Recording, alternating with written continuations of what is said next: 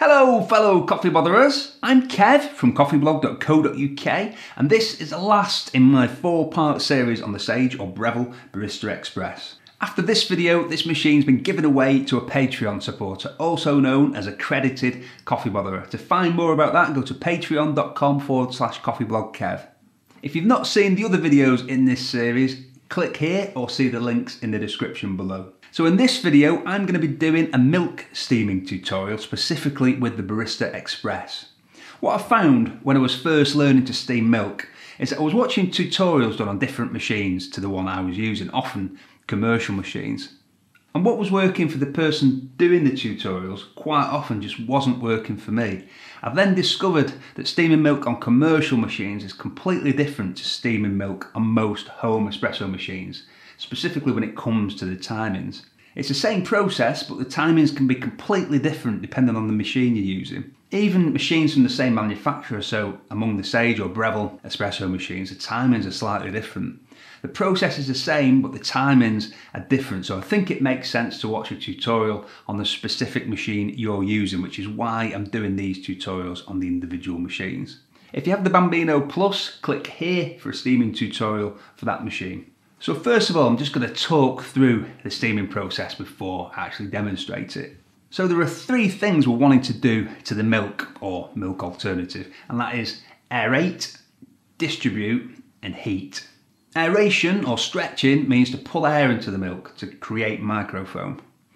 Distribution means to get the milk spinning to create a vortex in order to distribute the microfoam throughout the milk. Heating happens after aeration and at the same time of distribution and involves heating the milk, funnily enough. So talk about milk volume first. With most milk jugs, and this one is the Motta 500ml milk jug, I find the sweet spot in terms of volumes anywhere from a couple of centimetres below the indentation of the spout to a couple of centimetres above. If you want to steam smaller amounts of milk for smaller flat whites, cortado, piccolo, etc., just get a smaller milk jug rather than trying to steam smaller amounts of milk in a bigger milk jug, because that is really quite difficult. Next, I'm going to talk about listening to the milk, and in particular hissing, roaring and screaming. If your milk is hissing, or kind of quiet hissing or ripping paper sound, that's the sound of aeration that we're normally going for. If you're hearing more of a whooshing sound or a roaring sound, that's the sound of more aggressive aeration, which tends to create the stiffer foam you'd associate with more old school cappuccino, which is fine if that's what you're going for. If you're hearing a screaming sound, that means you're steaming the milk, but you've not aerated it. If you're getting that sound while you're trying to aerate the milk, it means you need to drop the jug a bit and get the steam tip slightly closer to the surface as air isn't been introduced into the milk. Next, talk about wand position. Pull the wand straight out like this and then lock the spout, or lock the wand I should say, into the spout like this, and then tilt the bottom of the jug down towards the drip tray so that the steam tip is now pointing into the centre, towards the centre of the jug. And next, tilt the jug, whichever way you prefer, whichever way feels more natural to you, so that you're halfway between the centre and the edge of the milk jug. Lance Hedrick has a great way of explaining this, and I've put a link in the description below to that. So if you're not quite sure about this part, watch that video. He's a latte art champion and a professional barista trainer, and he does a great job in his tutorials of explaining these things. Next, to talk about timings. You need to get the aeration phase over before the milk gets warm, somewhere between 30 to 40 degrees Celsius. And by the way, start off with nice cold milk straight out of the fridge. You don't want room temperature milk, because you don't have as much time there to aerate the milk because it's already slightly warm. Milk temperature you want to get it to is completely up to you, but I'd usually go for around 65 degrees Celsius or 60 to 65 degrees. If you take milk to hotter than that, you start to burn away the lactose and you lose the sweetness, so it starts to taste bad. With boiler machines, especially on more powerful, more commercial end machines, you'd start with aeration, and you don't have much time at all to get the aeration done before moving to the distribution stage and continuing to heat the milk. With thermoblock or thermocoil machines, and the Barista Express is a thermocoil machine, you don't quite have the same steam power as with most boiler machines, but that's actually a good thing for learning to steam milk as it's more forgiving. But what I found to be the best process with thermoblock and thermocoil machines, which don't quite have the same steam power, is to add a milk spinning phase before the aeration phase. So with the Sage Barista Express, the Barista Pro, the Duotemp Pro and the Bambino Plus and most other entry-level machines with thermocoils or thermoblocks rather than steam boilers, I'd start out first by burying the steam tip, keeping the jug at the right angle in order to allow the milk to start rolling or spinning, getting the vortex going. And how long to do this for depends on the machine. On the Barista Express, with the single hole steam tip and the thermocoil, the original thermocoil from Sage or Breville, I usually find this to be around 10 seconds, while it's more like 5 or 6 seconds with the Bambino Plus and the Barista Pro due to the newer, faster thermojet and the 4-hole steam tip. So we're just slightly burying the tip into the milk. We're not aerating yet, and we're just doing this on the Barista Express for around 10 seconds, just until you get the milk spinning. You might hear a bit of screaming during this initial process, but it's alright, it won't last long. So once the milk is spinning, about 10 seconds, we then drop the jug slightly, keeping that angle the same until we hear the ripping paper sound. Once the milk starts to feel warm, or if you use a thermometer about 35, maybe towards 40 degrees Celsius, you need to stop aeration by just lifting the jug up very slightly to bury the tip. We're only talking a couple of millimeters here just to stop that hissing or ripping paper sound.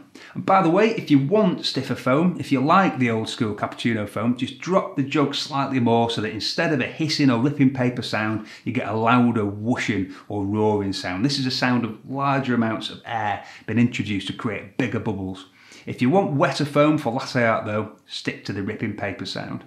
So this is going to be around 50, maybe 55 seconds total steaming time to the point that you stop the aeration with the Barista Express and with the Duotemp Pro, the machines with the original thermocoil.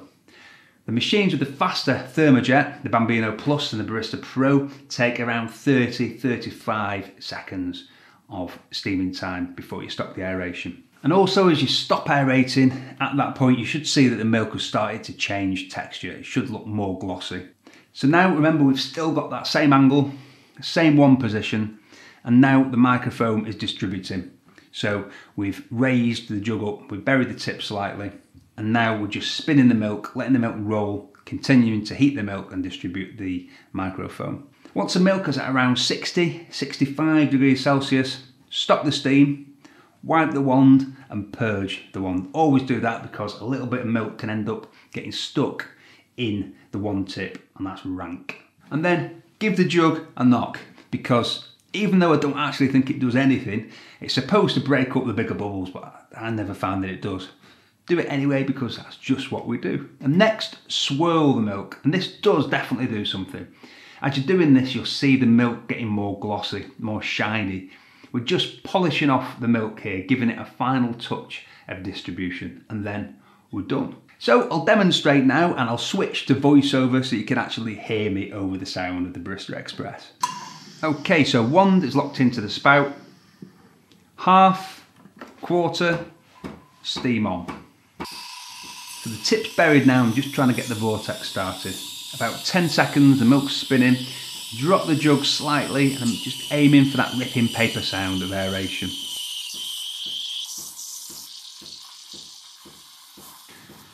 So now we're aerating and we'll be doing this for about 40-45 seconds until the jug starts to feel slightly warm and the milk starts to look glossy.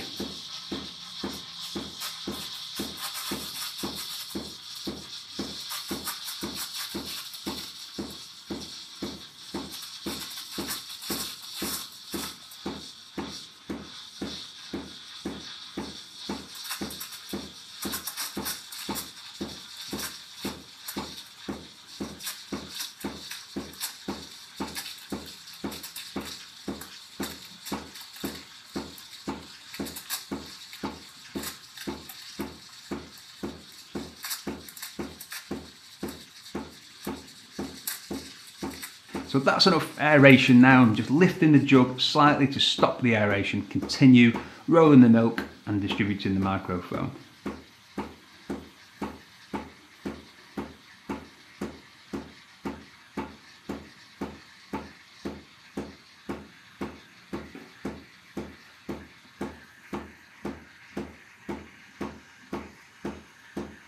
So I can't keep my hand on the jug for more than about half a second now, which means we're about the right temperature, around 60-65 degrees Celsius. But obviously if you want to, you can use a thermometer.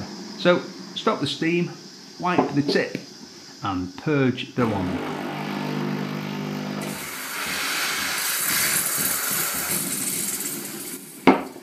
I'm knocking the jug on the worktop now for no apparent reason, because I'm convinced that doesn't actually do anything, but I do it anyway. And then I'm swirling the jug, and as you can see, the milk is getting more glossy as I do that.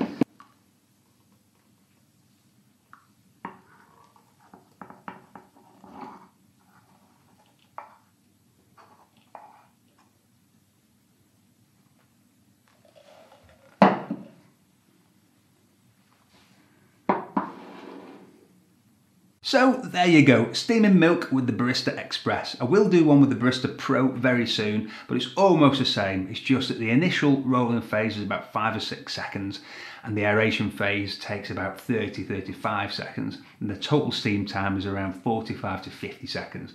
Same or very similar as a Bambino Plus. By the way, click here if you want to see the milk steaming tutorial with the Cayer Classic Pro. So thank you very much for watching, and for a latte art tutorial, click here for Lance Hedrick's great video on latte art. If the video isn't there yet, it will be in a second. If you found this video helpful or entertaining in any way, please click the like button. Thank you. It's not just a vanity thing. If you click the like button, you help the video to do better on YouTube, and it helps the channel as well. And don't forget, if you want to become an official coffee botherer, you need to click this image around here somewhere to subscribe to this channel. And to become an accredited coffee botherer, also known as a Patreon supporter, just go to patreon.com/coffeeblogkev. Tatty bye.